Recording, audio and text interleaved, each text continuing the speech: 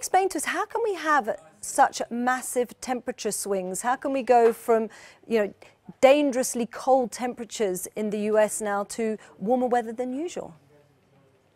Well, the air that's causing these extremely cold temperatures over most of the U.S. right now is coming from the Arctic, where it is really cold, and so it's entirely possible for us to feel cold temperatures in areas where we're not used to those kind of temperatures. The reason we get this kind of plunge of cold Arctic air is actually because we have warm air in other parts of warm air from the lower latitudes being pushed into the Arctic in other parts of the region. And so, yeah, it's entirely possible to have these conditions while it's consistent with the idea of global warming. And the swing to the warmer weather, though, how does that fit in? Well, actually, on the western half of the US, we have really warm temperatures right now. And it's because of this really meandering path that the jet stream is currently taking. And so, as the weather patterns move across the state, we get a whiplash from extremely cold conditions to extremely warm conditions. And then if we look at this in contrast, Australia has had some of the hottest weather on record. Is this now our new normal, these extremes in temperatures around the world?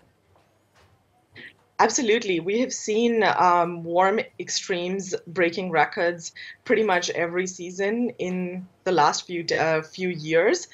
There's an increasing trend in the number of heat extremes that we're experiencing in different parts of the world. And we're seeing more extreme heat records being broken than extreme cold records. And so can you just tell us, what are the health risks to people if we just focus on these extremes? What health risks are people facing? Well, mortality is the most direct health risk, both from heat extremes as well as from cold extremes.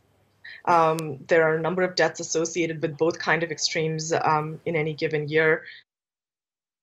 Okay, and so just briefly, is this now what we can expect for the years to come? Well, our best understanding of what increasing greenhouse gases does to the climate is that it leads to warming temperatures and on the global scale.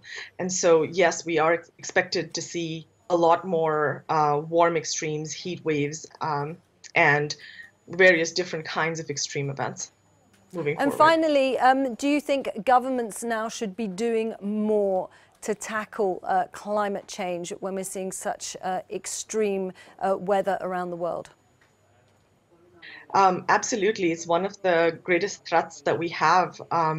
Many different parts of the world, extreme life-threatening conditions. It's an urgent issue that needs to be addressed. And the only way that can happen is by countries cooperating with each other, because this is a global problem.